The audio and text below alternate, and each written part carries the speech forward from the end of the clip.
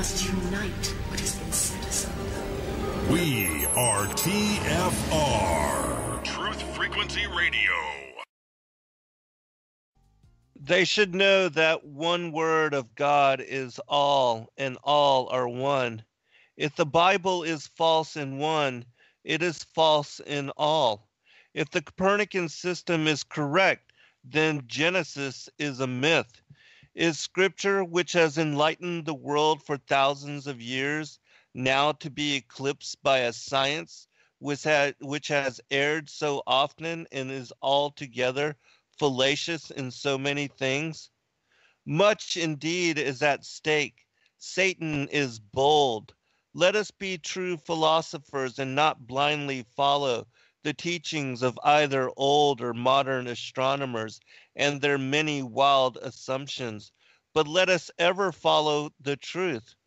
If the above reasons enable even a single soul to throw off the shackles of mere superstitious reverence for the Copernican dogma and of blind subservience to a scientific priestcraft which abuses its authority most shamefully, the consequence for good may be incalculable.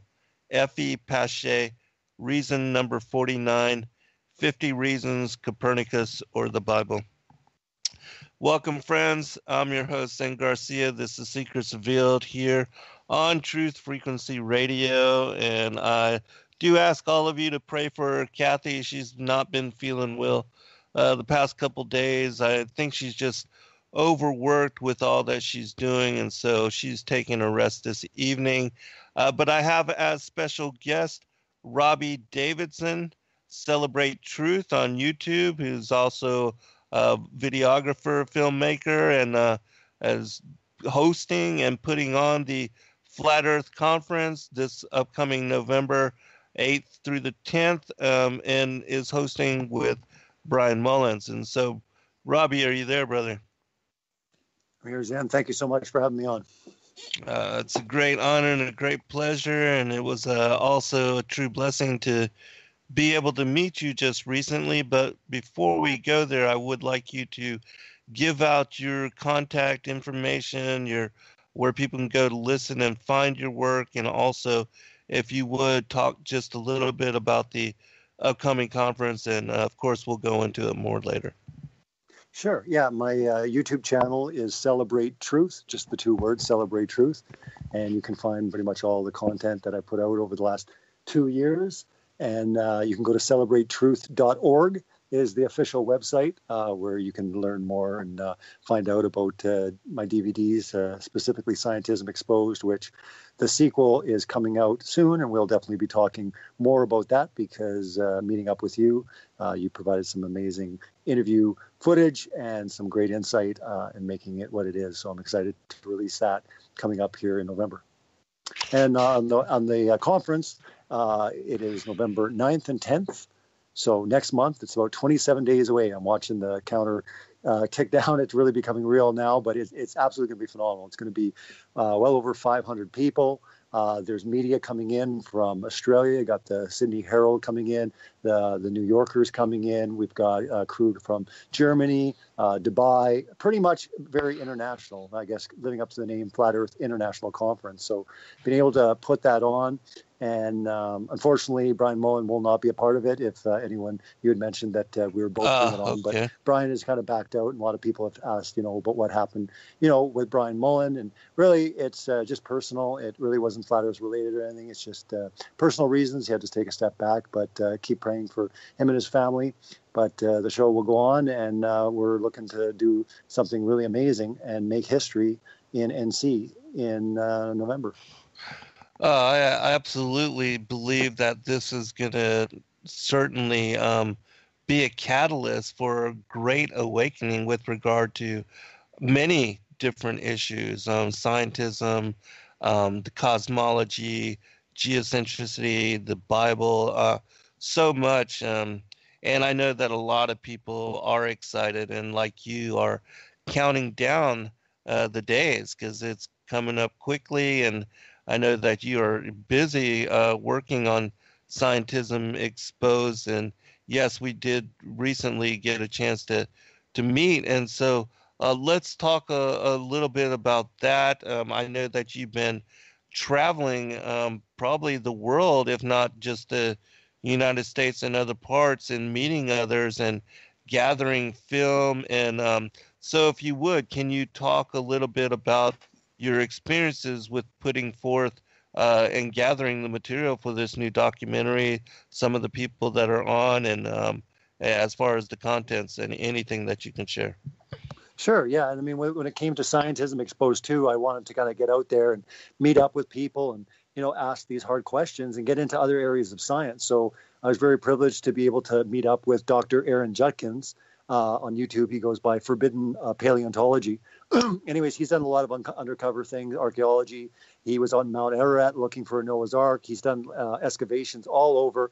Specifically, though, in when it came into Texas, that's where this kind of activity was happening. So I headed down to Texas, and that was kind of my first leg of the trip for filming for Scientism Exposed too. So I was able to kind of meet up with Dr. Aaron Judkins, going through that, and you're going to see a lot of incredible stuff that he's brought forward. Definitely getting into the lies when it comes into evolution, when it comes to the idea that dinosaurs are a lot younger than what we're being taught, the cover-ups that are going on. So I really focused on the first part of Scientism Exposed too, really dealing with biological, getting into these type of sciences where it transforms more into the cosmology, later on in the film. But it was really amazing to be able to sit down and talk with him and get to meet him. And then also Joe Taylor that goes that's done incredible work, definitely uncovering a lot of the lies when it comes to the flood, when it comes to the fact that we're going from basic to complex, where things in the past were very, very complex. But one of the big interesting things was the hiding of giants, all of the different finds that they're finding. And again, this is what validates the Bible. I mean, everyone's familiar with the story, David and Goliath. And I mean, the Bible's very clear. I mean, it's as literal as it can be. There were giants. So I mean, from a biblical point of view, you have to look at the fact that we would see some evidence of this at some point. And sure enough, it's been there's been evidence all over the earth. And again, he's done some extensive research on there. He's brought some great insight. He's actually going to be at the conference. Now, he's not fully 100%, on board with enclosed cosmology, but he's very intrigued. He's very open. He's coming to learn. He's going to definitely talk. So again, I wanted people that were part of the project that maybe not necessarily agreed 100% with one another, but they were all kind of united in the fact that, listen, there's some major lies with scientism. So it was really incredible. I was able to sit down with Rob Skiba and Rick Hummer, as well as John Gabrielson, that was doing the conference in Texas that I was invited to speak at. So getting them and getting all the different takes, it was really amazing. But then going into the second leg of the journey, I was going to be traveling. I was doing some filming in New Jersey. I was heading into Atlanta, and from Atlanta I was going over to Alabama, because the plan was that I was going to be meeting up with Pastor Dean Odell. Pastor Dean Odell has been very outspoken lately, with his church, the whole church talking about flat earth and enclosed cosmology, and he's brought a lot of great insights. So, and we've got to know each other, over the last year or so. So I definitely wanted to meet up with him. Well, when I landed in Atlanta, because the plan was we were going to rent a vehicle, we were actually flying back out from Atlanta back to Canada. So I said, well, let's maybe get a hotel there, or we'll head to Alabama. I wasn't sure. So when we landed, I just kind of threw out a thing and I said, hey, does anyone want to meet up? Any flat earthers around? And I didn't really hear anything. We started heading towards Alabama. Now we got into Alabama, and all of a sudden I looked at my Facebook and someone said Zen Garcia, right? And I'm like, yeah, wait a minute. Yeah, he's at the debate. And maybe he's by Atlanta. I wasn't 100% sure. You and I have talked before, but I wasn't quite sure exactly where you lived. So called you up, and we kind of Google mapped it real quick, and we're about 2.5 hours away. So I looked to my cameraman. I said, you want to do it? It was about, I think, 3-4 in the afternoon when we arrived in Alabama in the hotel. And we weren't doing anything that night. We were going to wake up in the morning and shoot and meet up with Dean at his church. So we're like, hey, we're just kicking it back tonight. Let's do it. So we jumped in the car. We traveled like almost 3 hours because we got kind of, misdirected in Atlanta a couple of times with our GPS. So we ended up getting, I think at your place, what time did we arrive at? Around 10? Yeah, I think it was right around 10. Yeah, it was around 10 o'clock, but it was awesome to meet with you. And then we got you down. And to me, it was so organized in the sense that we were praying, and we wanted for sure, myself, to have the right people on this project. And it was beautiful just how God just brought it all together, especially with just, the odds of being able to be that close, getting a hold of you that quick, and that you were free and we were able to meet up. So it was a real honor and pleasure to finally meet up with you. We've done shows and we've talked before, but it was awesome to get you on camera and really talk about a lot of these deceptions, not just with cosmology, but getting into evolution, but going further and figuring it out. Well, where is this heading? What is the direction? Why are they leading us? What's the spiritual agenda behind it all? And I think that you really elegantly, put it down. And like I said, I think people are going to be really impressed because we're pretty much in the final stages, just going into mastering. And I think that people are going to be really intrigued with how it's all mapped together and the great insight that you brought to the film. Well, I really appreciate that. And, I do give all glory to the Most High for, bringing it all together and allowing it to be ordained in that way and giving me the opportunity to be part of the program. And for those that have not seen or reviewed Scientism Exposed the first, you can find it on Robbie's YouTube channel, and it is a deeply profound and very well done documentary. And I know the people that I have shown it to that are not even familiar with this topic or anything with regard to the questioning what we have been told and indoctrinated into all of our lives, that it was very interesting and something that intrigued them to do further research. And so I think you succeeded in that manner. And so can you talk about, because there's a question from Progressive in the chat room with regard to just scientism and question marks. So can you explain a little bit about scientism and how you approached it in the first documentary, and if you would, a little bit about how you and what you're going into with the second? Sure. Yeah. And the idea behind Scientism Exposed was to really show the difference between the two, science and scientism.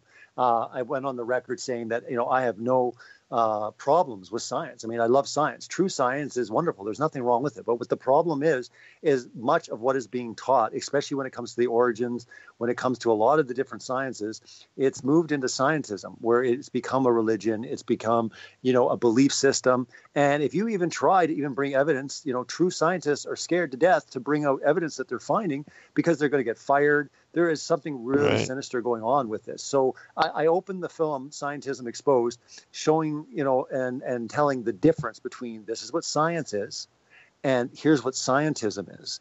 And scientism, like I said, is nothing close to science. So what I propose to people is say, listen, if most of what you believed in your life, if you found out that most of what you believed was the truth because it was science, if it was scientism, would you rethink things? And I think that's what happened. And my goal for Scientism Exposed was to really gently just approach the topic where if there was one thing that got people thinking, going, that's interesting, I want to look into that more. It was really meant as a catalyst to get them to start doing their own digging, to do their own investigation, to go further. It was a real introductory piece that I wanted to be very subtle in the sense, but I wanted to show that definitely this is going on. They're admitting it. They're telling you. And again, a lot of the stuff where people think, well, no, it's rock solid. I mean, evolution's been proven. It's 100%, correct. And it's not. It's a theory, just like the theory of the theory of relativity or the theory of evolution. These are theories. This is like a consensus, and this consensus has formed, especially when you get into the biological sciences, when you get into like Darwinism. And if you even try to rock that, it's like the big boys group. I mean, you're going to be ostracized. You're going to lose your funding. You're going to lose your job, or even worse. So the thing is, it's moved in now at true science. They have no place for true science. But again, this was always the plan. The plan was to hijack something that basically everyone knew was the truth. It was reality. You do something that's empirical. You test it, you observe it, you repeat it. This is what science is, and science is wonderful. But that is not what's going on anymore. Now it's theoretical sciences. Now it's just proselytizing it, different things, when it comes to the universe. I mean, they propose different things about, gravity waves they see, 18 billion light years away. I mean, what kind of lens sees that distance? I mean, Right. when you hear the talk of people talking about 1 light year, understand they talk, say 14 light years away or whatever. 1 light year is 7 trillion miles. That's trillion. That is an insane amount. Now ask yourself the question, what kind of lens can see that far? And not only that, they're saying they're seeing in the past. So when you start digging, and that's what Scientism Exposed did, they started showing them in their own words. It started showing how, again, there's a lot of things that, sure, it's a belief. If you want to believe it, go ahead. But it's not science. It's scientism. Right. Absolutely.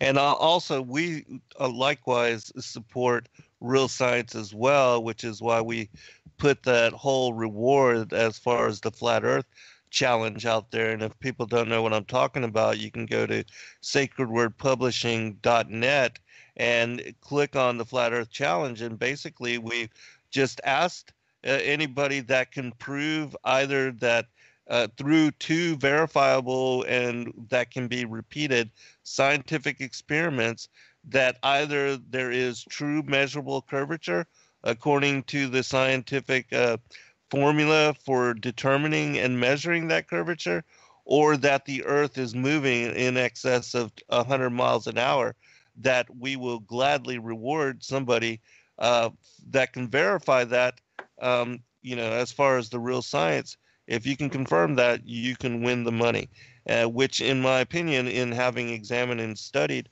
looked into some of what Robbie is bringing forth and talked about in his work, in my opinion, and the reason I became a non-believer with regard to the indoctrination of the globe model and the Copernican system, is that I'm not able to find curvature or measure it, and it's very plain that anybody across the world can go and look and see things beyond what is said to be possible according to curvature, that we're seeing islands, monuments, the Statue of Liberty, skylines, lighthouses, things of that nature, out beyond what should be possible according to curvature. And so, and then the other thing is that the Earth is in no way moving at 1,037 miles an hour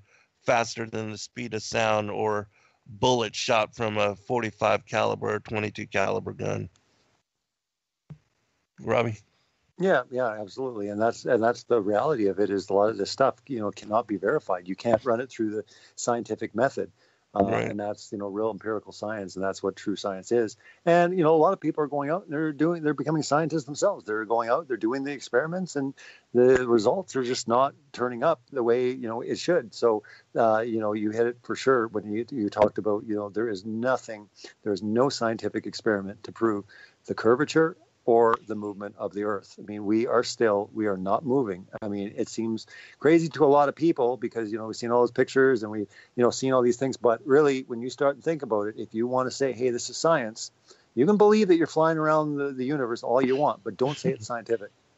Right. Yeah, because it's not verifiable. It's not repeatable.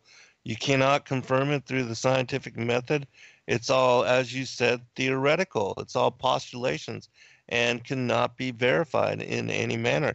So no matter what you think about the shape of the Earth and whether we are living in an enclosed system, most certainly we are not spinning once daily as we annually orbit around the sun.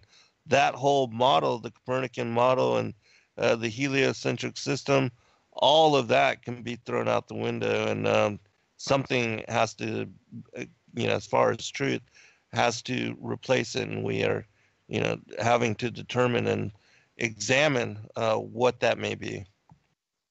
Yeah, I mean, for so many people, like I said, it's tough to come to the topic at first, but you have to look at it with an open mind, just start looking into it. Don't just shrug it off or brush it off. I mean, you have to just really start digging and ask these hard questions, because, I mean, this is what a lot of us are doing. Even outside of the biblical model, I mean, there are people that really haven't even come to that understanding yet. They've come to the understanding that, yeah, we were created, because they realize the lies being taught that we're just an accident. We're just a random accident, from a big bang that, exploded from nothing. And this is what Scientism Exposed really runs through. And I think it wakes up a lot of people to the fact that, well, wait a minute, I've been believing this, but it's not really scientific, so wait a minute, maybe there is something going on, because why wouldn't they want true investigation? Why wouldn't they want the evidence if it's supported either way? They would just want the truth, but they don't want the truth. They want to cover up. They want to hide things. They want to keep with their paradigm. They want to keep with their agenda, because, again, it's not just men trying to suppress things. It's a spirit behind those men. And again, there's something a lot sinister and darker going on behind the scenes.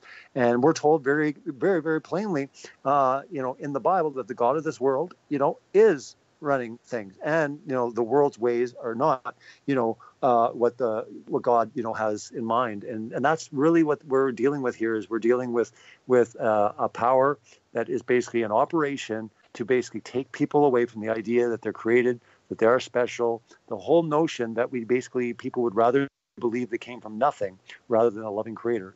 This is the levels of where we're going in society. And scientism has been the one brilliant move, I believe, that Satan has used, because he didn't masquerade it as another religion, another belief system, maybe even just opposing God. He basically masqueraded it under science.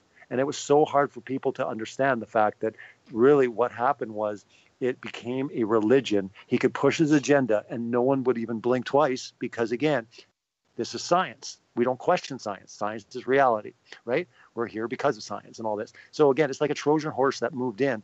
And what scientism is doing now, it's validating everything. So everything that's being tried to be destroyed, whether it's the morality, whether it's the gender, whether it's the way things were created in the created order, when we're getting into creation, everything is now getting distorted from the creation to the creations.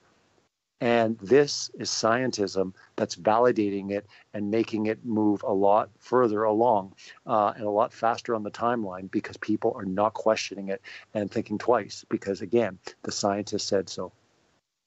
Well, there was a point where science was confirmation of what was observable, and that there was integrity in the scientists that were searching and gathering knowledge and sharing it with the world. It was based upon what was true. And so when science it gained a reputation for being an authority on truth, then that's when it was ripe to be swayed and taken over and controlled from the top down, as Satan so often does. And then the leaven was inserted, and that's when science really became scientism. And in my opinion, it all ties back to the whole Isaiah 14, where Lucifer, Satan, said, "I will ascend above the heights of the clouds. I will be like the Most High." That part of subjecting and counterfeiting the cosmology and other aspects of truth and knowledge was in order to do this in being like the Most High, that he, as the Masonic sun god, most certainly has now settled the sun as the preeminent body within the cosmology, and the earth, which we know that everything has been made and that the luminaries move in circuit above the earth, and that it is the focus of the creation, but it has now been subjugated and made just a servant of the solar system and one of the planetary subjects of the sun god, Helios. And so that's part of this whole Masonic counterfeit theology and religion, which has been now put into place. And that there's, as you said, a more sinister agenda, because it's leading to what we talked about in the second part of Scientism Exposed, the strong delusion, and the next aspect of the agenda, which in my opinion is tied to the whole ancient alien phenomena going on right now, and the assertion that the fallen angels, the ancient aliens, the extraterrestrials are our creators, and that they're coming back to save us from ourselves. Can you comment on that? And then I'd like to ask you about the last part of the first Scientism Exposed, because the way that you ended it was perfect, and I'd like to mention that as well. So. Yeah, absolutely. I mean, it really goes down to, getting into all of these things with the Scientism Exposed. It was set up in such a way to really provoke these questions and get people thinking about, what is really going on. And there is something sinister. And you brought up the whole alien, deception. And I mean, I've been following that for a long time, years and years and years. But really, how you really know exactly this is the way it's going is because, again, scientism comes in and validates it. I mean, it might be something, it might be far-fetched. You might have a theory on your hands. But when you start seeing science come in and saying, yeah, absolutely, you've got, I mean, I have a clip, of Bill Nye saying that it's more feasible that we came from Martians than Adam and Eve. So again, this is the whole idea, is that they are pushing this. Yeah, Dawkins talked about the fact that, somewhere in the universe, there's a more evolved species that probably seeded us, and they've been watching us. And so again, you have scientism validating it. I see scientism validating everything, whether it's the transgendered, with the whole LGBT agenda. Now science is moving in and saying, yeah, that's right. We just did a test and scientifically it's proven, and it's like, they don't show you any evidence. They don't show you the fact that, all the scientists will come forward and say, when it comes to genders, you're either XX or XY, but they'll say, nope, we're many genders now. Yeah, we tested it with science, but they never show the evidence. So what I'm saying is scientism moves in with everything. And Hold on, Robbie. Sorry. We're at break. Oh, okay. We'll be right back, everyone. All right, welcome back, everybody. I want to give you a chance to finish your thought, and then I'll ask you that next question that I was wanting to bring up. Sure, yeah. And I was just kind of concluding by saying that, yeah, you have scientism validating this, and what greater way to get the world to wage war against God is basically convince them that there's an outside threat coming. You have multiple sources of people talking about how it would be a perfect way to band the world together in unity. And I think this is going to be one of the big deceptions in more of a technological, scientific worldview. And in order to basically pull that off, you need a Big Bang heliocentric type paradigm in order to actually, have that idea set in people's minds that there's millions of life forms out there. We're indoctrinated so much with the media, and you get into sci-fi. And I think people are just being completely prepped for the grand deception that's going to come. Yeah, absolutely. And in my opinion, that is tied into the biblical warning on this strong deception for those that love not the truth, and that could deceive even the very elect if it were possible. And that, again, that's tied into Satan being like the Most High and establishing himself, as the Masonic sun god, and then the whole thing with regard to the alien Antichrist and his coming upon the world stage. That all these things, in my opinion, are dependent upon and based upon the scientism as far as the Darwinian heliocentric worldview and the foundation that all of that established for, that we evolved as monkeys, and now the missing link is because the ancient aliens came here and seeded us and left so long ago, but are returning again later. And that all of that, as you said, these scientists themselves, and even the Vatican, they've set up this whole department to welcome the returning gods, and all of that has been put forth in the movies and Hollywood. The Ancient Aliens series, it's the most popular show worldwide, it seems, and it most certainly is espousing exactly what you and I have been warning about for years now. Yeah, and in order to have, ancient aliens, in order to have aliens at all, you need, a Big Bang evolutionary paradigm. The fact that there'd be, species in the universe that would be highly evolved, more evolved than us. Some would be less evolved. The likelihood based on probability, getting into the math. So again, they have this all figured out. Satan is basically, as a Trojan horse, moved in with scientism, and is just validating all these things. The agenda is being completely set. And scientism is one of the strongest ways to secure that, in cement, where people will not actually question it, because it's not a opposing belief. It's not even a differing belief. It's science. It's truth. It's fact. There is no debate. That's what they tell us. But we're finding that in a lot of the things, definitely as they push the scientism, there is a debate, and they don't want to have it because they know they have nothing to stand on.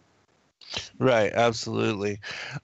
In your first documentary, which I thought it was most excellent, the entire thing, but specifically the way that you ended it, and I believe it was you had your wife reading this narrative about Christ and the hope and how this all also ties into the scientism and the fakery, the counterfeit system, and how you basically brought hope back into all of it, because so many people believing the deception, and those that are coming out of scientism that believe we evolved in monkeys or that the extraterrestrials seeded us, they don't know or understand the promise, the blessed hope of Christ and his return, and the whole message and his mission, and dying to extend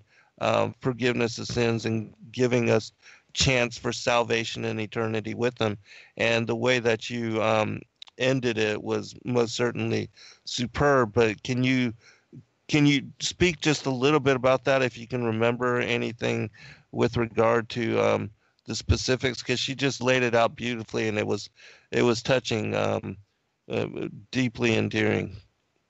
Well, yeah, no, and it was, put together, based on making sure that at the end, there was hope, and that really, when it comes to this investigation, whether you're exposing any of the world's lies, when people wake up to the reality that they have indeed been lied to their entire life, they've rested on something, they've laid their hope in something that they believe was truth and reality. And again, for a person to lose their entire worldview, is very scary. Mm-hmm. But when they at least come out of that, they need to find out, because they need to know, if they're saying, okay, wow, I was lied to, there is a creator, they tried to hide God. Well, who is God? Who is, yes. And the reality of how much he cares, the plan, the integral design, like everything of worth and value comes back. But it is important to direct to the true creator of creation. And the Bible is very clear that it's Jesus. Amen. I mean, it clearly says that in the beginning, right? And again, that's the intriguing part of this whole mystery when it comes to, wow, there's a creator, and there's so many people waking up to this knowledge. But they'll look at Jesus and they'll say, oh, this or that, and I just implore people, really look into it, because it's so strange. Like, no one debates whether Julius Caesar existed, but everyone's like, well, Jesus, maybe he didn't exist.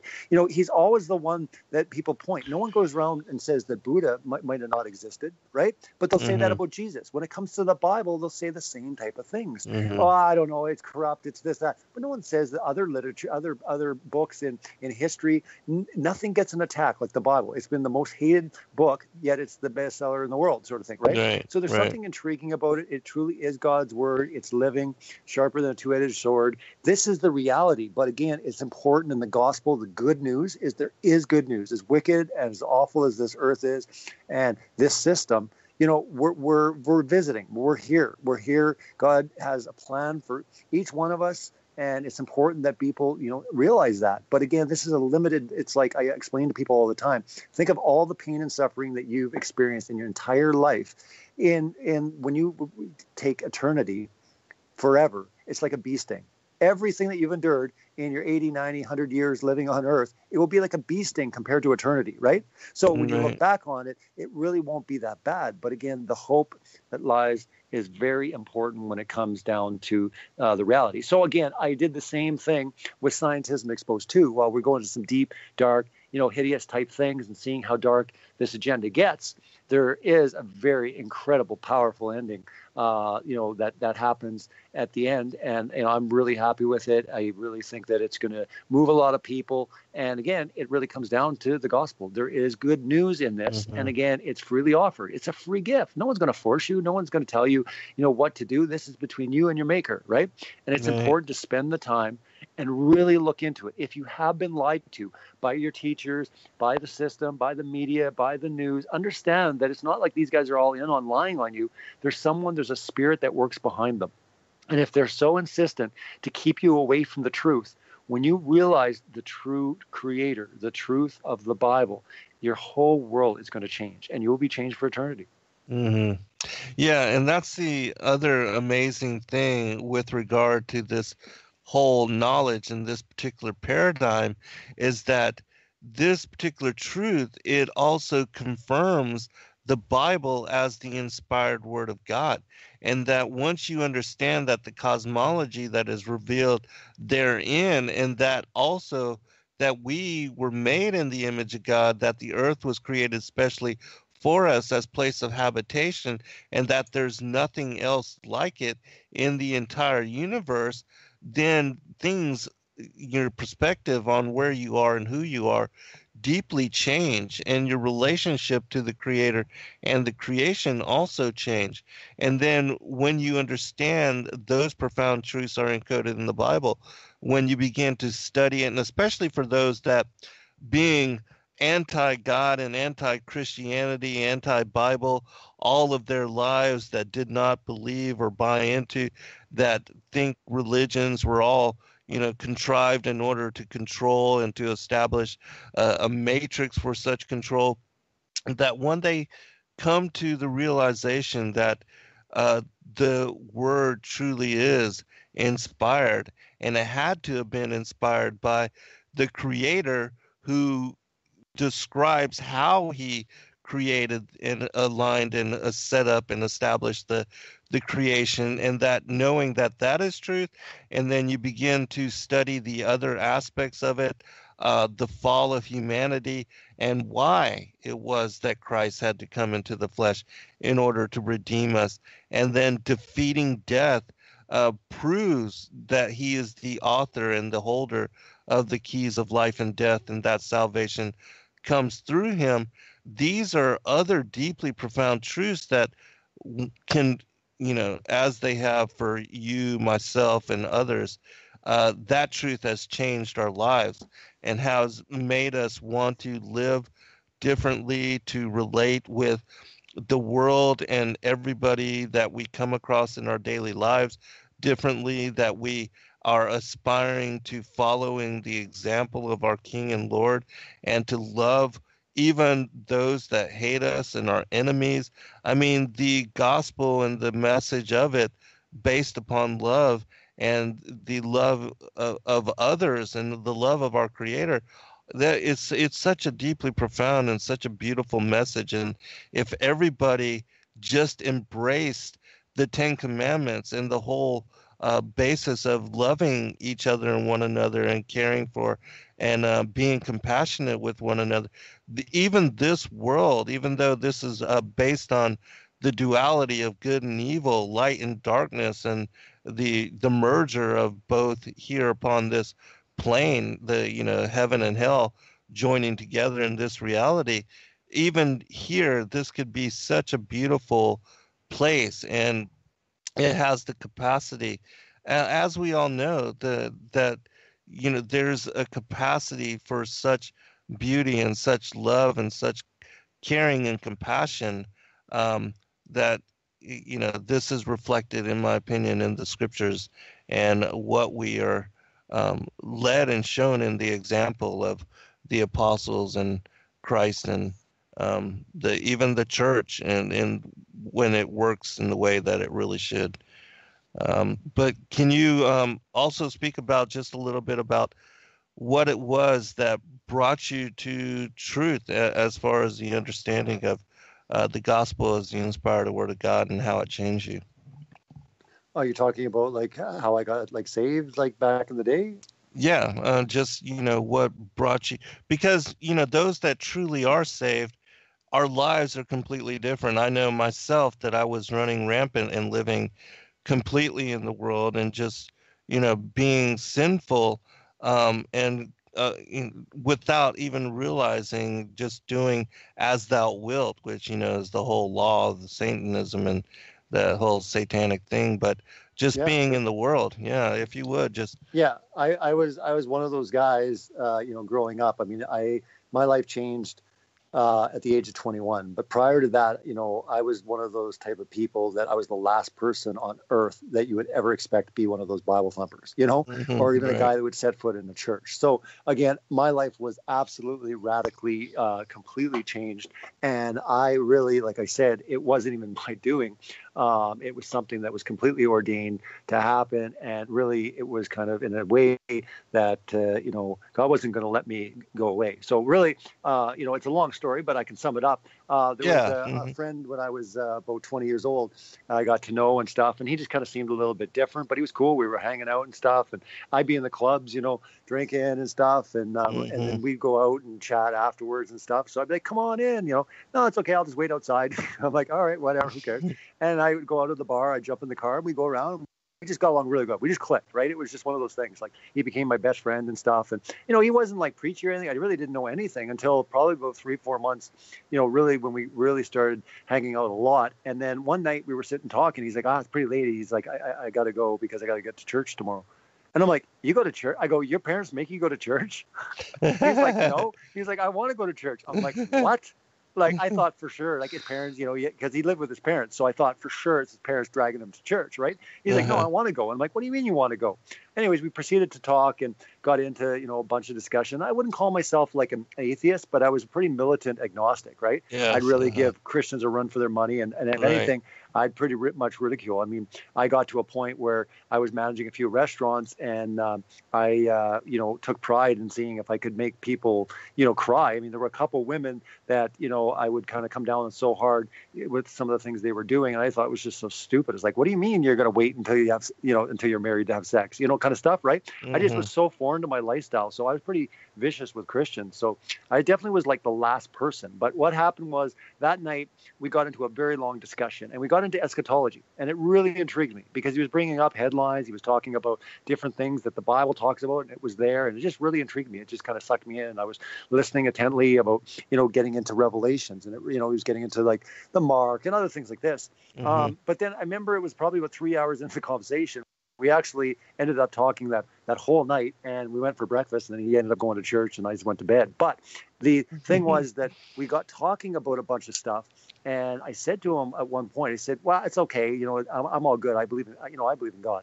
He's like, it's not enough just to believe. Right. And I'm like, well, what do you mean?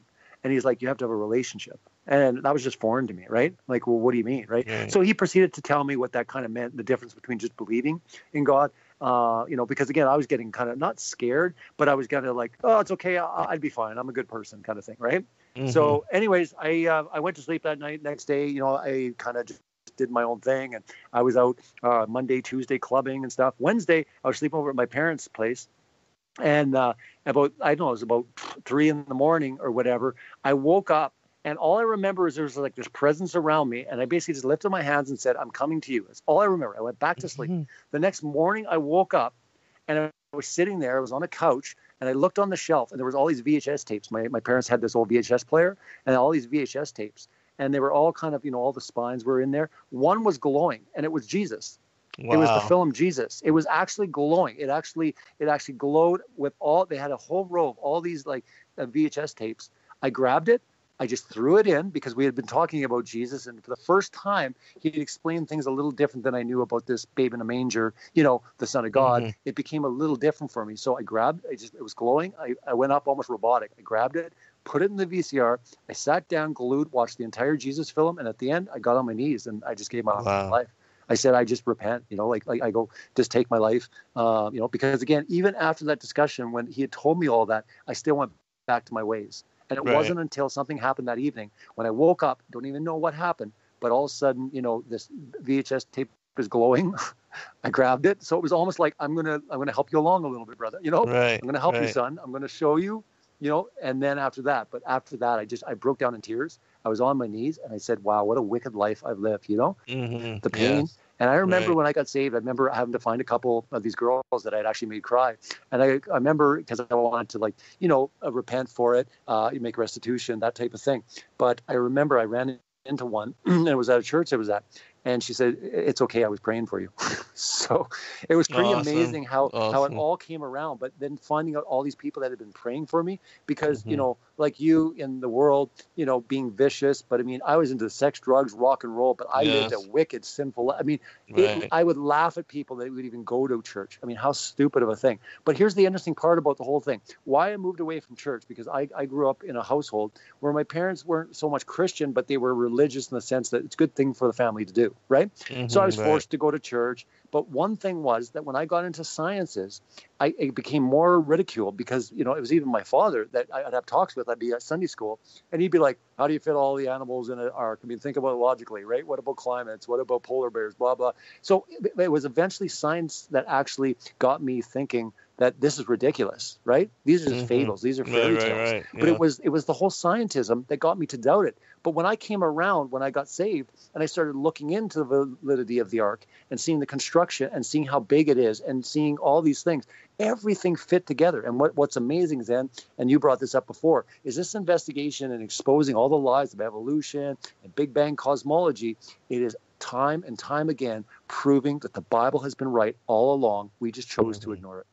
Right. Yeah, that's the beautiful thing.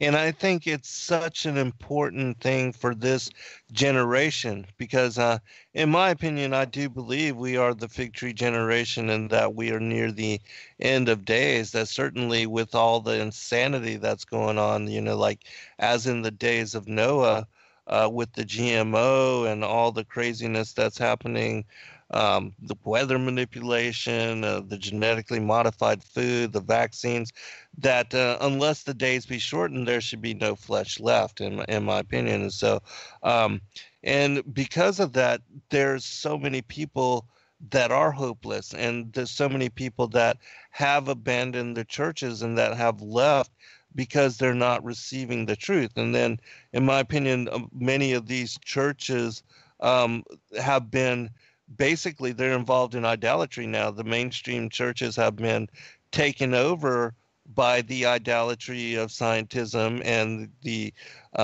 things that have been the counterfeit system, the cosmology, the calendar, all these different things, the fake holidays, the pagan holidays, the worship of, you know, things like Easter and Christmas and those kind of things.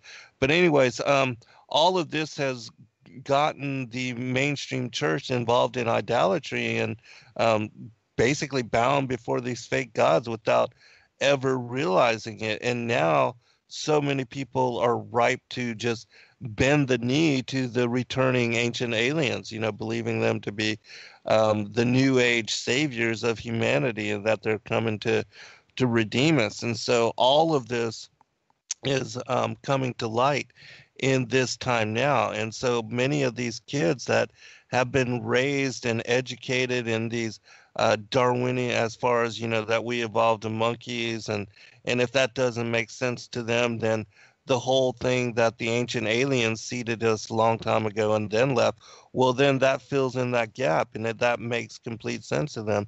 And so that's their, you know, that's the neoteric theology. That's the new aspect, you know, as far as the astronomers being the priests of Baal. And so we're seeing all this coming to light, and so many kids and teenagers being hopeless. There's such a huge suicide rate, such grand depression now, and they're looking to, like, go ahead.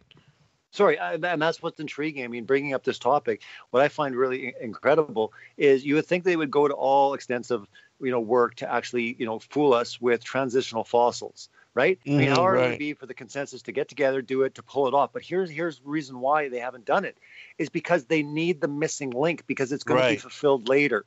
So I used to wonder, I'm like, wait a minute, why don't they just come up? I mean, we know of hoaxes like Lucy and Piltdown Man and stuff, but really on a whole concerted effort, could they not just really show, you know, thousands of transitional fossils of every type of species and just secure it. The reason is they're not is because they need it open. So the missing links that we all laugh at, we used to sit there and say, you got a bunch of missing links, these are big problems in evolution, which while it's good, it was also part of their play is because they're just sitting back because the alien agenda will actually fill in the missing gaps. And that is when it will become 100% secure. There is no debate. It is completely case closed. There is no debate. It's 100% confirmed. Here it is. So yeah, that's what I think this is why it's such a huge deception, why so many people can't wrap their head around it. I mean, I don't even sit there and say, I'm not even a smart guy. But what I'm saying is I rely on not my wisdom, but the Most High, in the sense that I basically say, listen, everything. I mean, I was even repenting for the fact that I was clinging to NASA and science. Even though I was against evolution, I was still holding on to Big Bang cosmology, right? I was just attaching God to the bang, right? Like you say, nothing exploded. I say God said, let there be light, So I was just attaching him to that paradigm, which is very intriguing that so much of the church did that. And we just stopped there. And I think that was part of the plan as well, too, because it's not that they were trying to deceive anyone. They just wouldn't look into it further because they would just laugh it off and say, God created everything. Now let's move on to this whole notion that we came from apes, right? So for me, it was the same way. I focused all my attention on, evolution. While the fact was, well, where did evolution even come from? And when we follow it all back to the root of it all, the umbrella lie, which I say all the lies sit under, this is why this umbrella, the granddaddy lie of all lies, is what we're dealing with now. I do not think, and I don't know anyone that could challenge me on that there would be any bigger lie than this. Even hypothetically, if people are listening and they're not on board, can you think of anything crazier than everything that you believed about your entire existence when it comes to the world, the sun, moon, and stars is a lie? There's nothing bigger. There's nothing bigger. So we're dealing with basically at this, and this is why the spiritual attack is happening. That's why this is going to be quite the process. And for me, with Scientism Exposed 2, I wanted to have people, continue on the journey because I eventually, with the third installment in 2018, I want to get them to the grand lie. I want to get them, it's just right in their face, but I didn't want to scare people off by saying the Earth's flat. They're like, oh, it's a bunch of crazy flat earther, I did not, I mean, the first one doesn't even mention flat earth. There's not one person that mentions flat earth in the documentary. So it's been a great resource. So many people have told me that they've used it as a resource to reach people with the gospel, sure, but also to stop clinging on to scientism. Stick with science, great, but hey, you're going to find out that a lot of the stuff that you're holding on to is not scientific.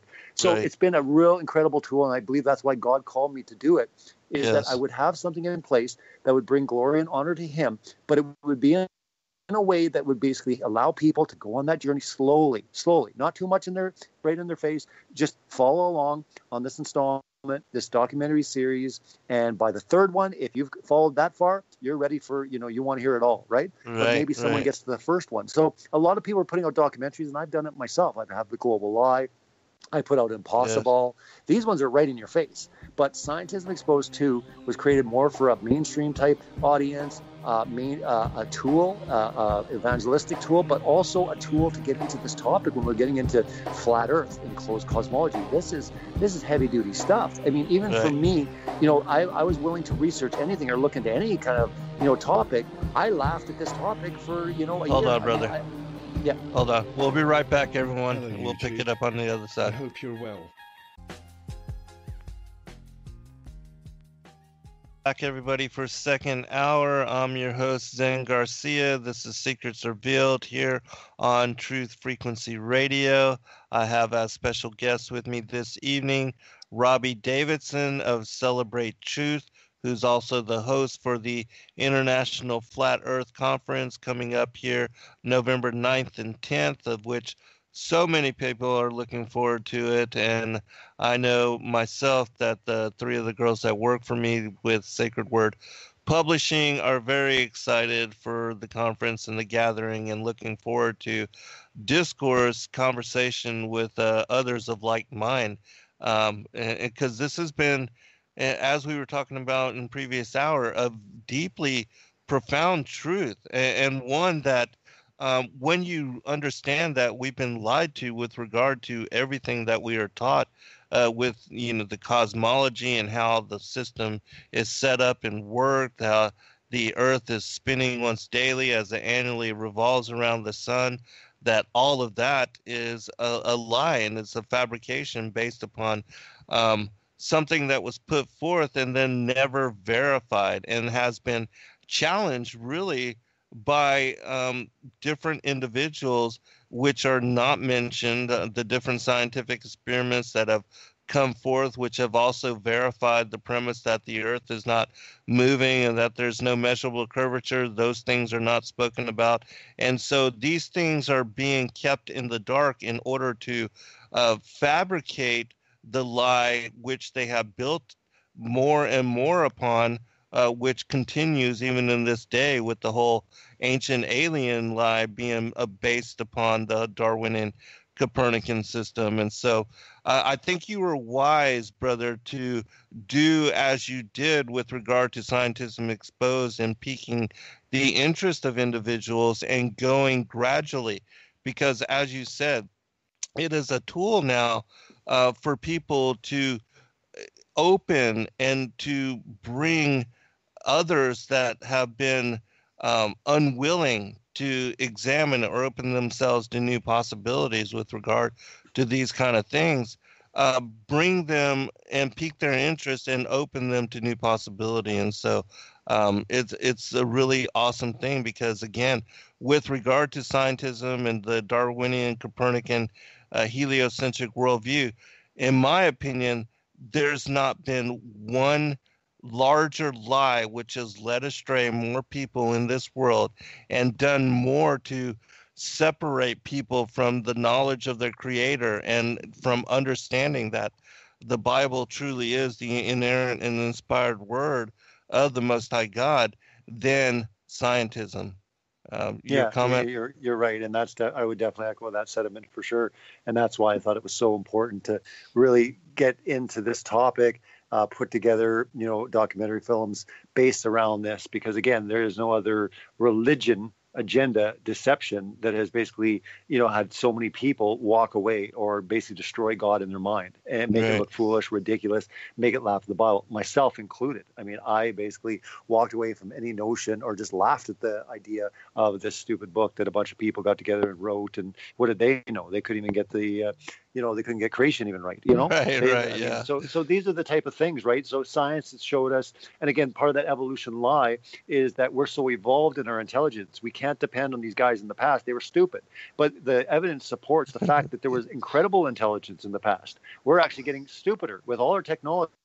We're actually not becoming smarter at all. The technology is doing the work for us. We're actually becoming more dumb than ever before. That's a whole other discussion. But the fact was that there was complex life in the past when it comes to the animal kingdom, when it comes to people's intelligence. If anything, we're downgrading. We're not accelerating. We're not actually evolving, to the next level of godhood. And this is exactly where it is. You got the biological evolution, but you got the spiritual evolution. And it's all coming together under scientism. And scientism, there's going to be some startling quotes, even getting into when you start getting into Big Bang and stuff, but it follows a lot of the Kabbalah, right? And again, there's a lot of spirituality that basically people are picking up on. Even scientists that are actually preaching a lot of this stuff are starting to go, wow, it's really intriguing how these guys, got the whole Big Bang cosmology way back then. How'd they do that? So again, this has been around for a long time. And instead of the high priests wearing robes, they're now wearing lab coats. Yes. Scientism is modern day magic, and that's what we're seeing today. Nothing new happens under the sun, like Ecclesiastes, tells us. And this is what is going on. So again, it's just different. It has more prestige, it has recognition, but again, it is sinister, just like it was in the past, and it's moving forward at a rapid pace. Dealing with transhumanism, getting into the agendas going forward and what they want to do for the coming battle, for the coming deception, and the entry of the Antichrist. Yes, because absolutely, I agree with you. All that is tied to and build upon those things that we're talking about now. And so can you talk a little bit about, as far as your awakening to this, why you got involved in making the videos, and if you would, a little bit about your background, because you've had to have been doing this for a while, because you're very well skilled with creating videos and documentaries. And so can you tell us a little bit about your past and what led you into this line of work and where you gained your skill set? No, I mean, I've dealt with like media and marketing and advertising. That would be kind of my business background. But my hobby horse on the side was always, I was kind of an inspiring filmmaker. I was always getting my friends together and shooting, different shorts and stuff. And I always was intrigued with behind the scenes, with movies and just the entire process. And again, I would watch documentaries as I got more into the truth scene, and again, like Gons and Face Like the Sun and different things like this. And I was just like, wow, one day it would be just really cool to do that. Now, for the longest time, I was very outspoken and passionate about many issues. When it came to studying the world religions, the cults, getting into Satanism, looking into spiritual warfare, eschatology, and then looking at the world, and also when it comes to like 9/11 was a big one, for a lot of people, and understanding how sinister this world is and kind of what's going on. So I've always been outspoken, but I never really jumped on YouTube. I always thought, oh, one day could do a rant here or there, but it wasn't until this topic that basically propelled me and said it's time. And 2 years ago, just over 2 years ago, is when I first got on. But I came to this topic, actually, interesting enough, from a video that was mocking it. I'm actually going to put it on my channel really soon, because I think a lot of people will be intrigued to find out the video that got me, thinking and led me to understand, wow, can you believe it, that we've been lied to? And it was really a video just basically looking at the literal interpretation of Genesis and certain verses in the Bible, and just making fun of it, showing the fact that there's a firmament and that there's water above and below, and kind of showing an illustration and making it look really silly. But then I'd be like, but that's what the Bible says. Why does the Bible say that, right? And I never really looked at the firmament. And the firmament for me was a really big one, right? So when I started actually constructing it in my mind, I was saying to myself, well, wait a minute. Jesus says, let little children come to me, have faith like a child. Why would God want to deceive children? And if you were actually to read all these verses of creation to a child and say, draw what I'm telling you, what worldview would they come up with, right? And that's the reality, that when you take the literal word of God, and I would say myself, I'm a literal 6-day creationist, I would say, right? Well, wait a minute. If I'm literal there, why am I not literal over here? A lot of people like to say, well, do you say that, it says Jesus is a door, does he have hinges? And I'm like, whoa. That's a stupid argument. I don't want to entertain it. But let's just rather than jump all over the place, let's stick with creation. Because I find it very interesting when people want to play the whole literal game, right? They're going to jump all over the place. Do we take everything literal? Just for argument's sake, let's just focus on creation. Yes, everything that is focused on creation, even if it's in Psalms and it's poetic, it still illustrates something happening. For example, if I run like a gazelle, I'm doing something. I'm moving, right? So when it says the sun, it runs its course like a bridegroom. Right. So again, even if you're gonna, because some people say, what about songs? I go, I'll tell you what, I was gonna give it to you just for sake. I'll give it to you as poetry, but that poetry is conveying something. It's conveying movement, right? But let's talk about Joshua. Would you say that happened? Well, yeah, that's historic. Okay, absolutely. What happened there? Right? Well, they were ignorant, really, right? It's gone so far with some ministries where they say that God didn't want to offend other cultures.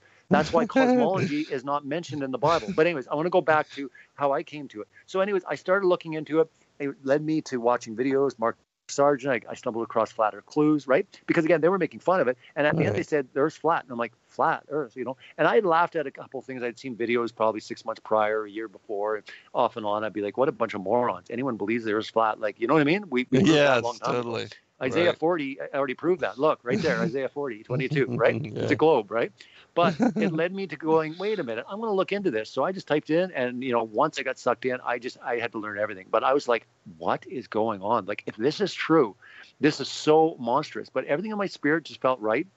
I wanted to question things. I wanted to come at it from a scientific standpoint, spiritual standpoint, and also a conspiratorial standpoint, in the sense that I want to connect the dots. And when I found out they were hiding certain things, like in Antarctica, things weren't adding up. I'm like, wait a minute, it was all coming clear. And again, I always tell people this, what's really intriguing, hypothetically, just as an experiment, if you're listening, you think this is nuts, try this. Try to take every creation verse literal.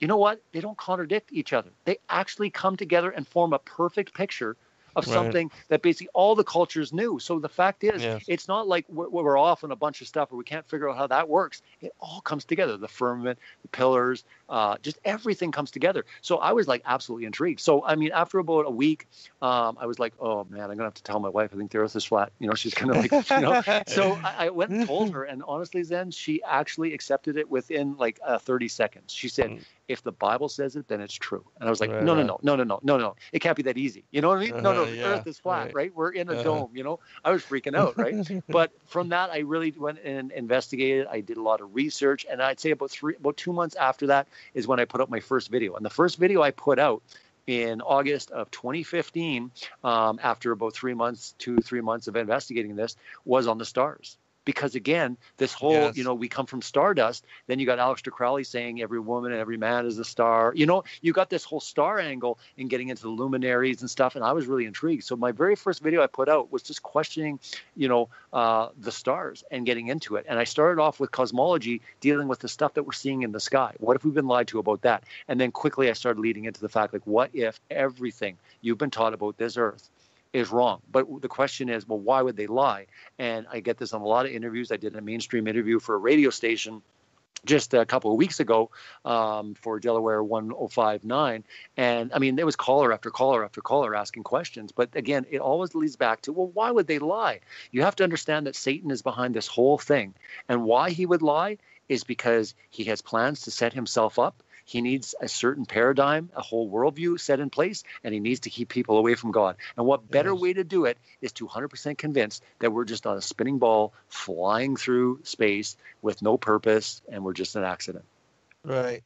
Yeah, and that there's no really creator, and everything's just random and just came about, just random circumstance, just evolved of, as far as evolution and all. So yeah, they totally have the most of the world deceived. Revelation 12, they deceiveth most of the world, and that is what really is going on. And that's why I think the work that you're doing and things that we've been writing about, the movies that you've been creating are so very important, and they're going to be critical for so many people, because really we are still the minority. We're like probably less than 1%, if there is more now.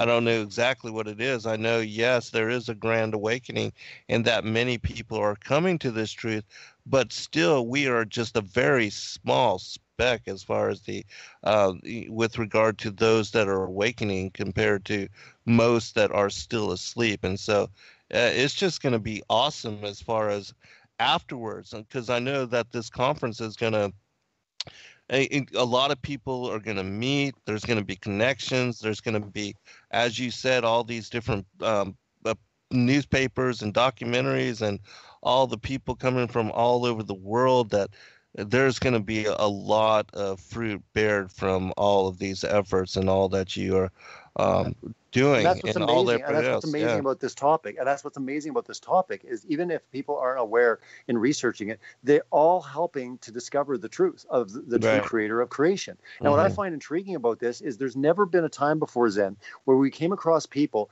that were 100% convinced there's a creator, but didn't really know who the creator was. These people, are not just going around and saying, well, I'm not even sure. They're saying, no, I was lied to. I am special. I was created unique. There is a creator of this creator, this creation.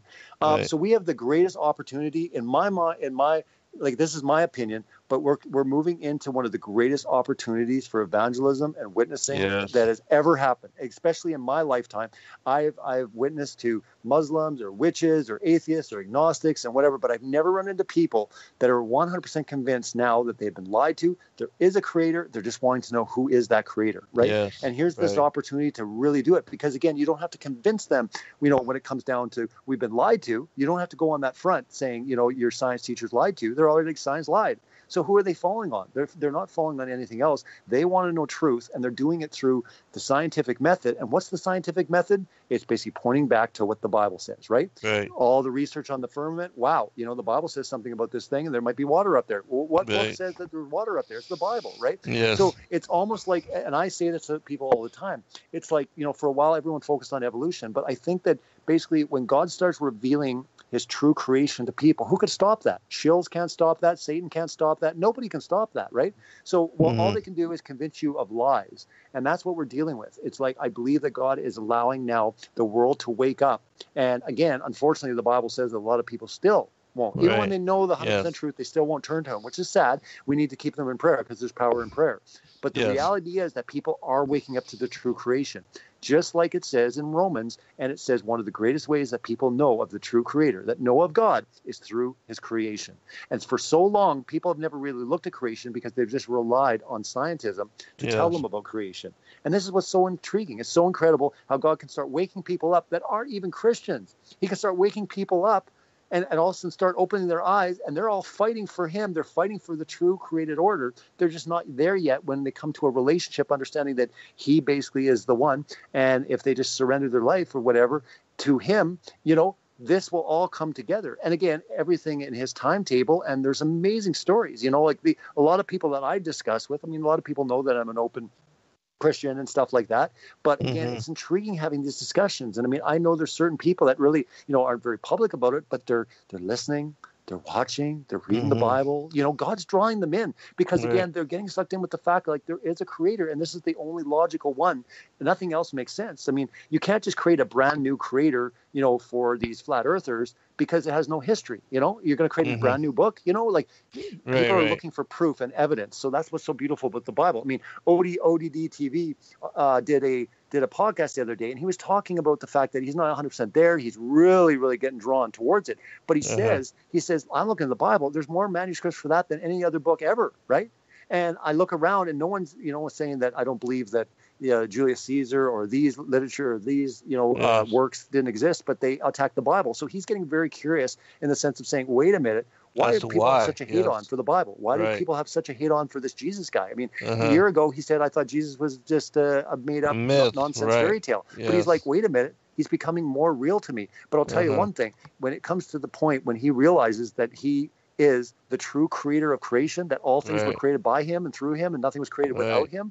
Amen. I mean, it's going to blow his mind because again, it's not just some creator. It's now Jesus basically that became a man and died, basically to provide a way because we couldn't get there on our own. We were sinful and there was nothing we could do in our works to earn our way to heaven. And I mean, what a testimony of love. And if people really understand the reality, some people look at it as barbaric and they look at it as sick, but they don't realize at the level of love. We'll never be able to comprehend that level of love. I remember I was in Bible college years ago when I first got saved. I mean, I was just on fire and I'm like, you know what? I'm going off to Bible college just to learn more, right?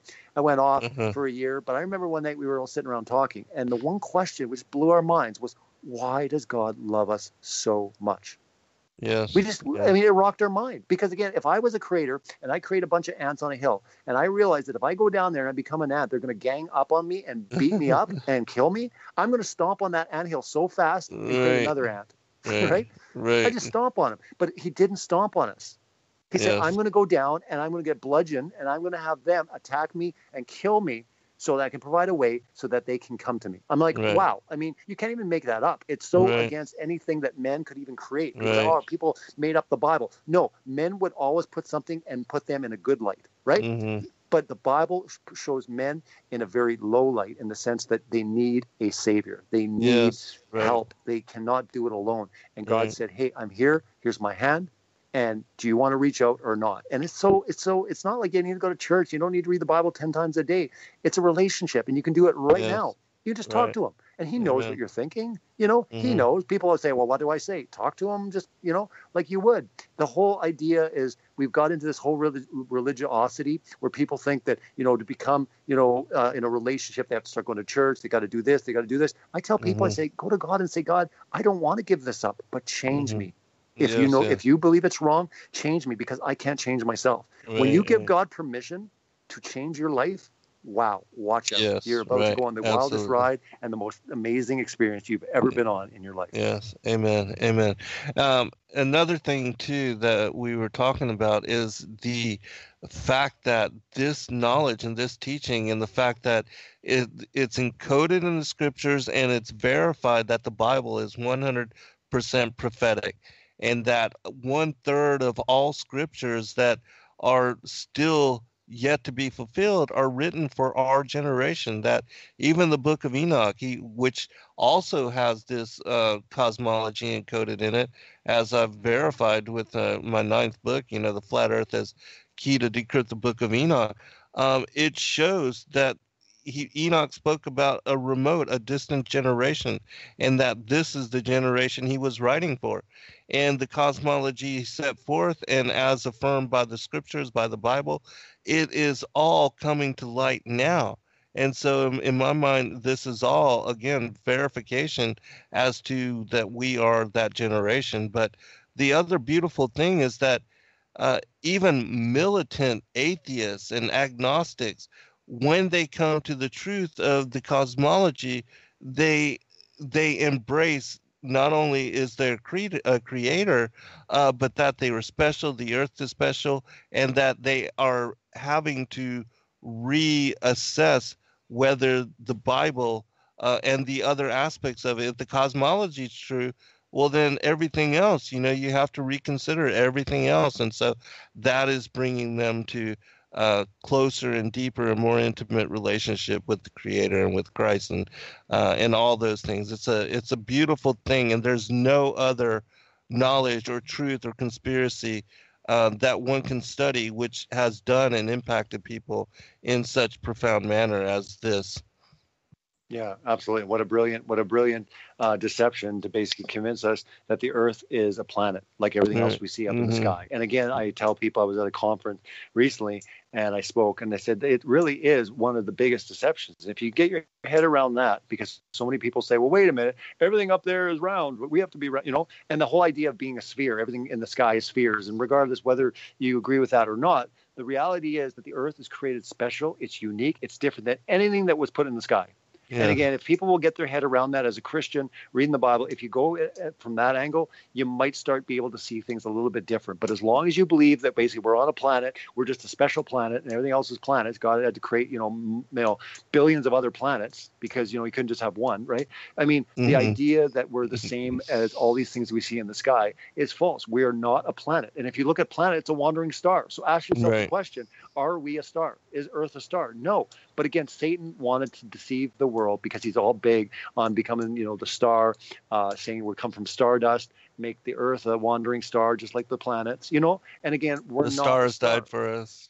Yeah, exactly. Oh, exactly. They died so we could, we could live and forget Jesus and, just blasphemous statements like this. But again, that's telling in the sense that there is something spiritual about it. And I think when I bring this topic up, even with people in the community that really, don't know where to look when it comes to the Creator, I say, don't you find it interesting that these guys are attacking the crucifixion? They're attacking the gospel. They're attacking Jesus. They're not taking pot shots at Buddha. They're not taking pot shots at New Age and yoga and all this.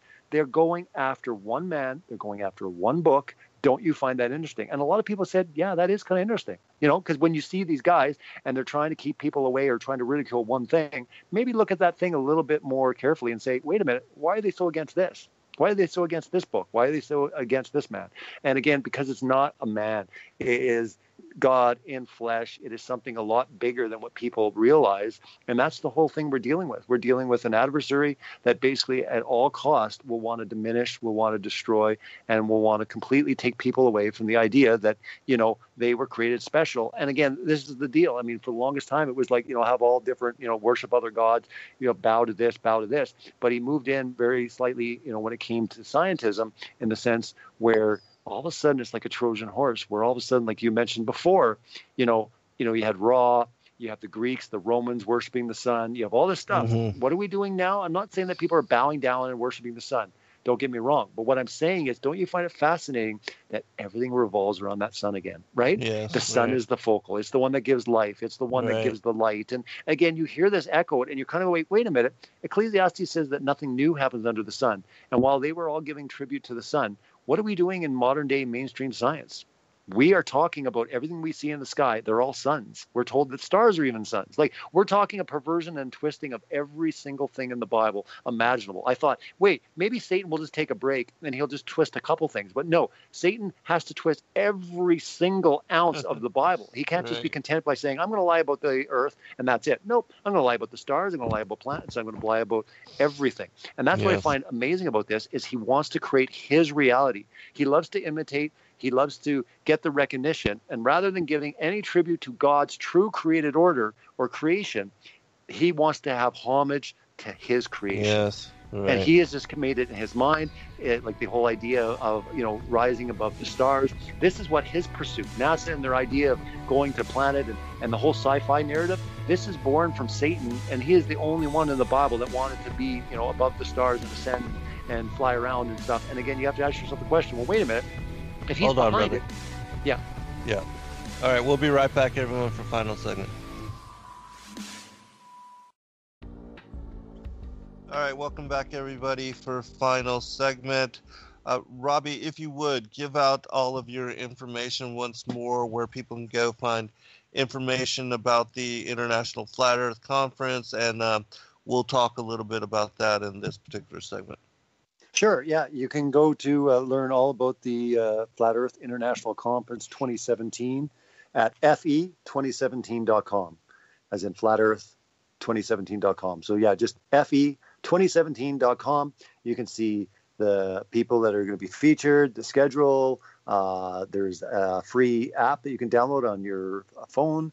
We've got lots of really exciting things happening there. And yeah, we can definitely talk about a lot of really amazing stuff going to happen. And we can talk about the speakers and just what we have planned for the 2 days at the conference. I've been working pretty hard with the venue, lighting companies, production crews, and looking to put on a pretty incredible event.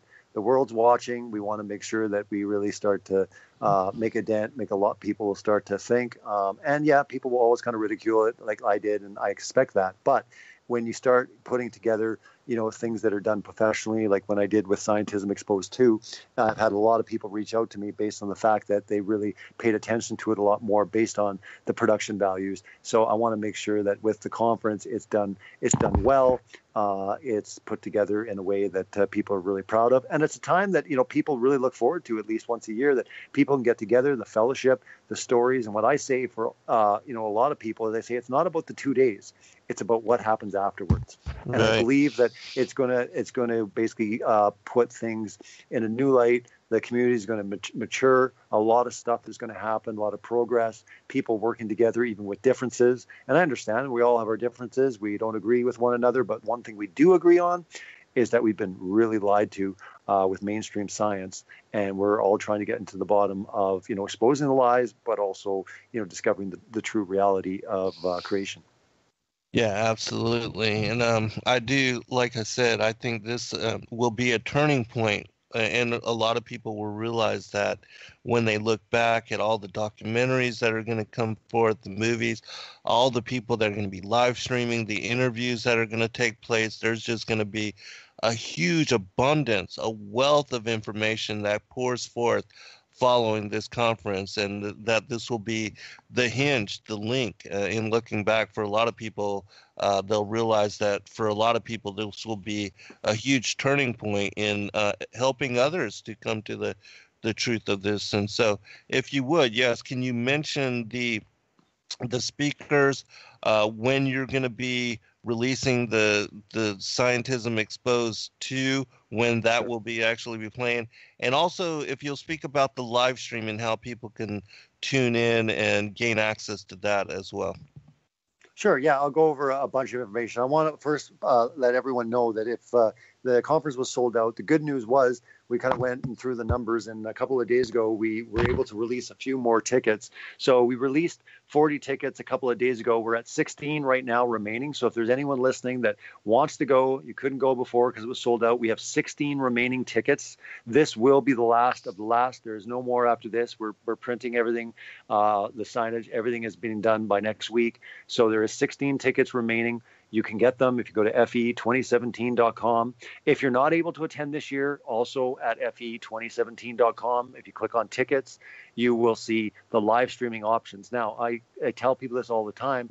I have a 4-man production crew coming in to do a really solid production. So the live stream is going to be an experience. It's basically going to be the next best thing. It's going to be a very enjoyable, well put together plan for the 2 days. So right now it's on the early bird price up until October 15th. So it's $17 for both days for the online stream. And after October 15th, it will go to $27. So it goes up $10 after October 15th. So if you want to jump on it, get your live stream tickets. It'll be for both days for the $17 right now for the early bird, and then after October 15th, it will go to $27. And like I said, it's going to be well worth it. Kept the price low. It's going to be a very solid production. You're going to get your money's worth on that, especially even with the ticket, the 16 remaining tickets that we were able to issue. Like I said, if you're on the fence, you're kind of thinking you want to go, I'm telling you, over 500 people, it is going to be a experience like you've never experienced, in the fact of the friendships, the people, the community, just the excitement, the media. It's going to be basically history. And again, this is what's really exciting about this, is we're making history at FEIC this year, and we'll be making more announcements for the following years and going forward. But I will be premiering Scientism Exposed 2 on the last night of the conference. So after the conference ends, it's Thursday and Friday. And after it ends in the afternoon, after dinner and everything, when people come back for the showing of Scientism Exposed 2. And then after that, we have the Flat Earth Video Awards hosted by Mark Sargent and Patricia Steere. So it's going to be a real great evening that we have planned. But yeah, the premiere for Scientism Exposed 2 will be at the conference. If you're not able to get to the conference, we have the live stream for the premiere. So if you want to watch it live with everyone else, it's the worldwide premiere happening on November 10th. And you can get $7, and it's also on fe2017.com, or you can go to my website, celebratetruth.org, and all the information is there. So I have all the links on YouTube and that sort of thing. So you'll be able to find it. But when it comes to the premiere, it's going to be really exciting for me because, like I said, you're going to be able to get to see Zen. You're going to see Rob Skiba. You're going to see Aaron Judkins. You're going to see Joe Taylor and a few others. And like I said, it's going to be really exciting. I've never really done a premiere with this many people. And like I said, this is turning out to be very large. It's only going to grow bigger, but we want to do a solid work on it this year. And we're excited for where it's going to head in the future. Have you considered filming the premiere and releasing it as a documentary as well? I think that would be kind of cool to, kind of a background on all of your work and your efforts with the International Flat Earth Conference as well. That would be something that people would be interested in seeing and, and supporting your work in that manner as well. Yeah, and I mean, well, the plan that I have is I'm going to be releasing a DVD of the conference with a lot of additional footage. So, for example, there'll be someone filming a lot of the stuff that happens in the evenings and other places that's not going to be part of the official stream. And I'm going to offer that as like a digital download or a DVD, as people will have a memento. They want something, as a souvenir, something like this. But there will be 2 documentary crews shooting at the conference. There's 2 Flat Earth documentaries that are in production right now. So they'll be capturing a lot of that type of stuff, but I'm looking to capture, some of the stuff as well with the conference, and then being able to offer that so that people kind of feel like they're a part of the experience if they weren't there. And if they were there, it's something they can kind of remember. They can take away and go, oh, I remember that, and get other people on camera and talking and stuff. So we definitely plan on doing that. Like I said, as far as behind the scenes, I mean, for this year, probably not, but going forward, maybe we'll have room to do that. Maybe someone can follow me into next year, because next year's event is going to be double the size, and we're already basically securing everything now for next year, but the announcement will be made shortly on next year's. But I would say when we get there, if someone can kind of look at maybe, following me around or something on that, I think it's a great idea. It'd be awesome to have that documented. But like I said, I'm so busy right now with this, just even going off the international conference and Scientism Exposed 2 at the same time. My wife said, maybe next year we shouldn't do both at the same time. I'm like, nah. It's great. It's a rush, right? I like to work on deadlines. I like to kind of put this together. I probably will do the filming a lot earlier next year than I did. But, like I said, this was God's timing, brother. It all worked out. And like I said, you were a part of it, and it wouldn't have happened any other way. And I'm really happy for how it all came together and just the people that were part of it.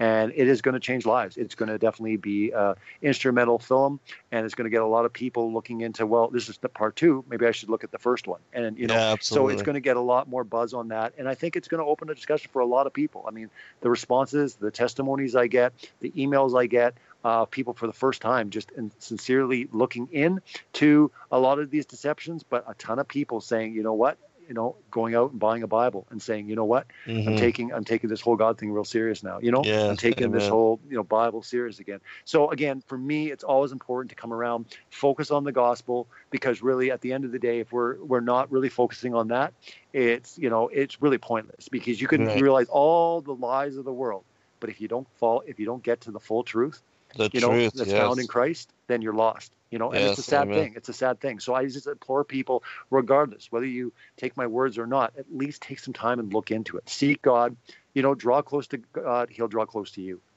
and that's the Yes. reality. A lot of people say, I don't really Yes. feel God. I don't know where he is. Well, you know what? Have you even draw to him? Draw to him. He will draw to you. So that's the whole idea here. And it's just having these tools in place, and especially for people that have loved ones, there's people using Scientism Exposed so incredibly, like they're putting it into church libraries. They're giving it out in schools. I mean, we have bulk orders, having it on basically at cost so you can get multiple copies to people. But I'm telling you right now, this is an extraordinary tool.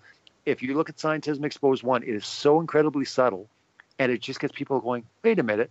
They said they went to the moon, in the 60s, and that's 250,000 miles away. And yet since then, the furthest they've been is 400 miles. That's weird. I was talking to a guy on the plane when I was filming. When I was actually coming down to Atlanta, I got talking to a guy on the plane because I was traveling, doing all this filming, and people would be like, hey, what do you do? Where are you going? Right? I'm like, I'm shooting a documentary. And the minute you say you're shooting a documentary, they want to know, Right. What is it? Yeah. Yeah. So I say scientism. What's scientism? So we get in a big discussion. Well, on one of the flights, it was a 4-hour flight. I talked to the guy, and by hour 3, I was right into flat Earth, and he was just like right 100% there. That doesn't happen all the time, but this guy was ready. I assessed it. Yeah. We started talking about the moon. We started talking about inconsistencies, and he's like, that is weird, right? And instantly we started talking about these topics. But really, when you start probing people with these questions and wait for a while to get to the heart stuff, saying, hey, dude, did you know that the globe's a lie? He's like, what? What are you talking about? Start with basically, the inconsistencies with NASA. Start with the inconsistencies of evolution. Start with the inconsistencies and get them thinking, and then go, well, wait a minute, what's going on? And then kind of just track someone. Because I always say, on a conspiracy cycle, if someone's at JFK and they're still questioning the official story of JFK, but they're at, 9/11 happened exactly the way the mainstream media said it. They're not ready for the moon landing didn't happen. They're not ready for the Earth is flat, right? So kind of track with them. And I always say, if you're taking it from a conspiratorial type view, fine. If you're dealing with a literal biblical view, then start tracking with them. Say, hey, brother, no, let's not go all over the place here. Let's stick with creation. Why are we taking these verses, literal, but not these verses, right? And if you get to a scientific mind, someone that really truly likes empirical science, then start really challenging on them. Say, don't you find it weird that there's no experiment to prove the spin of the Earth? Well, what do you mean? Well, show me the experiment. It doesn't exist. Really? You'd think it would. And when they start thinking, they're like, that's weird. Really? All this time? Isn't it weird that we don't have a picture of the Earth, or we don't have a spinning, video of the Earth? It's 2017. Why don't we have a moon 20,000 satellites, right? Yeah, all these things. But this is when I'm talking to people on the plane, or I'm doing things, I just subtly start saying, isn't that weird? Isn't that weird? And in the minute you start tracking, they go, that is kind of strange. But if they're like, no, it's not strange at all, then, don't waste your time on them, because we have this urgency that we think we have to convert everyone. We don't. We have to gauge people and see where they're at. And again, if God's drawing someone to you where they're kind of prepped, they're ready, they're like a sponge. They're like, tell me more, brother. This is an intriguing conversation. Right. Like the one night that my friend, started talking to me about eschatology in the Bible and Jesus, I was drawn in. That was at a point. Before then, nobody could talk to me about it. But that night, for whatever reason, maybe it was because of him. Maybe I had respect for him. Maybe it was, I don't know the reason. But all I know is that was one night that I was like, tell me more. Tell me more. Yes. And at that point, he did tell me more. So rather than talking our ear off, talking someone's ear off that doesn't want to hear, let's talk to the people that are like, wow, really? Yes. Is there any materials you have? Do you have any documentaries? Is there a book I can read? Can you give me some resources? Can you give me some more video links? There are a lot of people hungry. That's one thing I'm realizing. For all these naysayers and all these people that want to ridicule and laugh at us, let's not worry about that. Let's worry about the people that are like, tell me. This is something that I've always been waiting for, It's like my whole life I've been waiting for someone to really break it down for me, and make sense. And we can do that because, again, by the power of the Holy Spirit speaking through us, speaking truth into people, he changes lives. We don't, right? We don't, Absolutely. We're just a vessel. We're used for his purpose. And what an amazing thing to be used for his purposes, to be used for his glory. Amen. And honestly, what an amazing thing to see people's lives changed for eternity. Yes, beautiful, very wise words. And I think you're absolutely correct. And this is something that I had to learn as well. And I think this is the perfect way to not only respond and interact with the public at large, but that with our loved ones, because, sometimes with our loved ones, we become obsessed with trying to get them to know the truth and to hold important those things that are important in our lives. And yet if they're not willing to listen, and they are just going to become aggressive towards you, and it's just going to cause division, and they're not, willing to hear anyways, then you're wasting your time. As you said, you're just wasting your time and your effort. You're just going to cause them to run away from you and to avoid you and to not want to speak with you anyways. And so, don't throw pearls before swine. That the Bible is clear. Even I've been reading lately just Proverbs, and it's all about this, about then speaking, and those that are ready to listen, that will actually hear. That's when you plant the seeds and it will bear fruit. But if you're throwing seed upon stony ground where it can't take root, it'll just wither, when the sun comes out. And so these are the kind of things that in the scriptures, it's very clear to us that we should gauge, as you said, and offer truth where truth will be heard and where people will be receptive. But a question from Linda in the chat room, she asked, will the events be archived somehow for those of us who pay to watch online, as far as the live stream? Or are, how is that? Or do they have to watch the live stream live in order to catch it? No, that's a great question. No, we have a 48-hour replay on the live stream. So if you sign up for the live stream, you'll be able to catch it 48 hours after. So if you can't catch it the day of or while it's going on, you'll have, a couple of days after it to, it will be saved for you to watch. So it's kind of like, Awesome. renting it. You'll be able to do a replay of anything. So if you catch it, say on Saturday or Sunday, you'll still be able to watch it. So yeah, that's a great question. The live stream's not just for that day and live. It will also be held for 48 hours. So there'll be an instant replay on it that you have access to for 48 hours after. Very cool. Very cool. And I know that you said there's going to be a DVD release. And can people go now and pre-order Scientism Exposed? Or yeah, absolutely. Okay. We have that. We launched the pre-orders. I put up the trailer for Scientism Exposed 2, I think a week ago. If you go on my channel, you'll see it. Really excited about that. We're getting that up. But yeah, we have the pre-orders. We opened the pre-orders, and it's $5 off for the DVD, and we're already accepting the pre-orders for it. But it will release November 20th.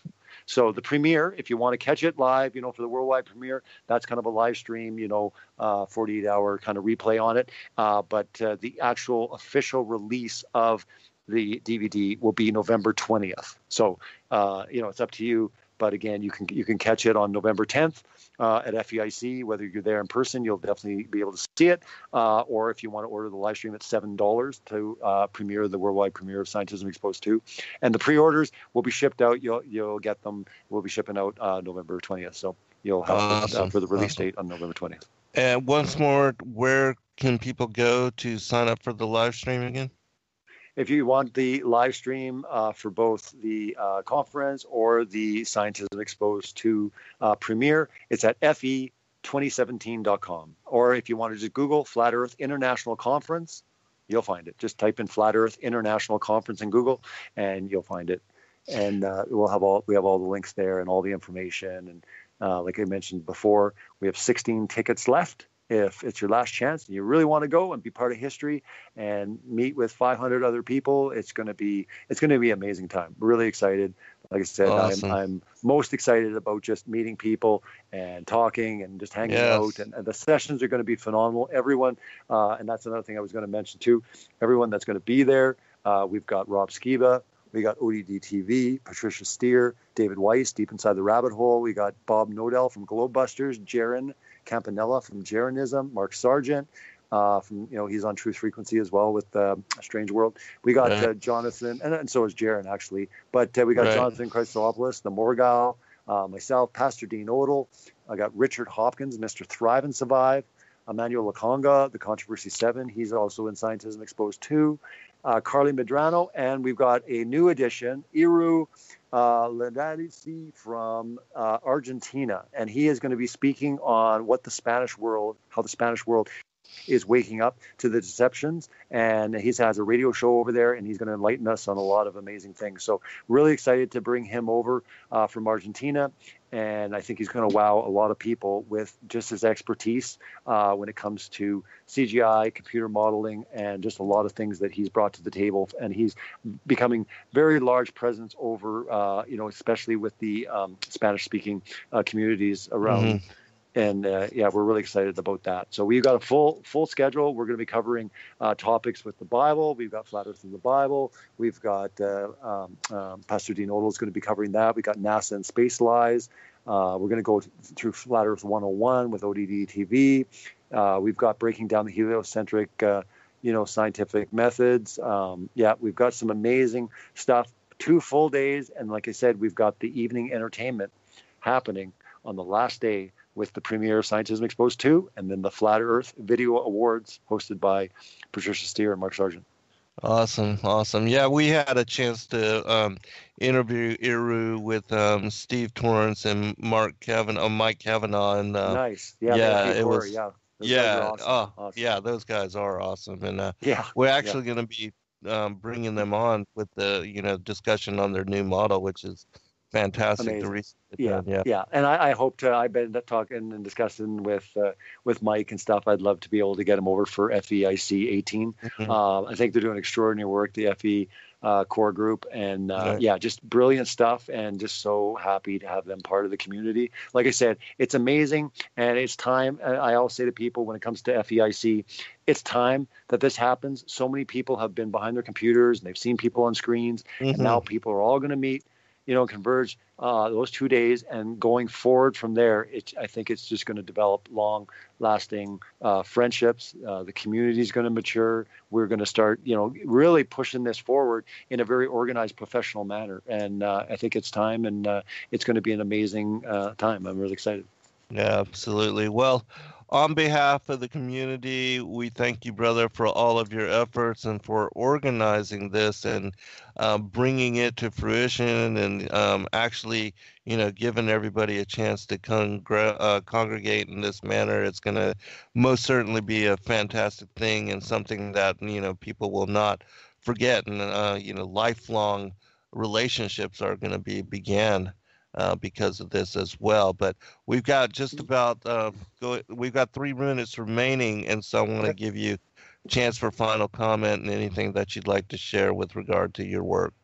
Sure. Yeah. I mean, it was unfortunate that it couldn't be part of it this year. We definitely want to have you for next year. So we'll make sure that we can get arrangements and get it booked in nice and early for next year. And, I'll fill you in more on, where the location will be and everything like that as we get closer to kind of securing all of that. But definitely looking forward to having you out for next year. It's going to be great that you're going to have a great presence there. With your materials and your books, and you've done a phenomenal job. Basically the hours that you spent, in your research and the books that you've written. I mean, we're very appreciative of what you've done. I mean, you spent a lot of time and effort really, exposing these lies and basically being able to articulate it and put it into book form for so many people that, really want to read, want to research, and want to look at this in a serious manner. So, I mean, big thanks to you, Zen. Like I said, it was amazing meeting up with you. A lot of respect, for what you do. And I'm definitely excited to, get to know you more and spend time as we have opportunities to meet up like we did there, a couple of months ago. And like I said, it was really extraordinary, like I said, how it all worked. I mean, I landed in Atlanta, threw out a message and said, hey, anyone in Atlanta want to meet up? And then all of a sudden someone just had a question, because I'm like, what flat earthers in Atlanta? I had no clue. And then all of a sudden someone just put like Zen Garcia ? Like they didn't even really know. They were just thinking maybe, right? And like I said, it was really a nice, it was a real bonus of the trip, because again, it wasn't planned. And like I said, but God had it planned, and I was really privileged to be a part of it and be able to sit down and meet with you. Because like I said, we've done about 2 or 3 shows now, I think, over the last couple of years. And it was just nice to spend time in your home and get to know you more. And it was a real honor. And I'm looking forward to definitely having basically Kathy and everyone there, representing and having your materials there, because I think people can learn a lot from the stuff that you put together. So, huge thanks to you. And I really appreciate your support, being part of Scientism Exposed too. I really appreciate everything that we talked about, the stuff that's going to be in there. And we covered a lot of topics. And I think that there's some that, you articulated in a way that I think it's going to really resonate very well with people. And it's going to bring things into focus for a lot of people. And yeah, it's going to be an incredible process. I'm pleased and proud that this is all happening, and I'm just honored that God's choosing me to lead and to do this, and I just want to do him proud for sure. Yeah, and to facilitate all these, and most certainly send all of our regards to your wife as well, because we know she's working just as hard as you from behind the scenes and organizing and pulling together all of these efforts and making it all happen and supporting you in your endeavors and your work. And again, thanks again, brother. And likewise, I appreciate you and all that you do. And I know the listening audience is grateful for all of your documentaries. And if you would, in the last 30 seconds, can you list the ones that you've created that people can find on your channel real quick? Sure. Yeah. The Global Lie, Impossible, Scientism Exposed, and then coming up soon will be Scientism Exposed 2. Just let everyone know, Scientism Exposed 2 will not be released on YouTube. So it will be available on DVD, digital download. We'll have those options. But again, I did an agreement with a distribution company so that this could go into more people's hands and more people can see and come to this topic. So some people ask me, why aren't you offering it on YouTube? And I have a lot of things. I will continue to put a lot of things on YouTube. I will do documentaries. But with this, I just believe that this is going to go a lot bigger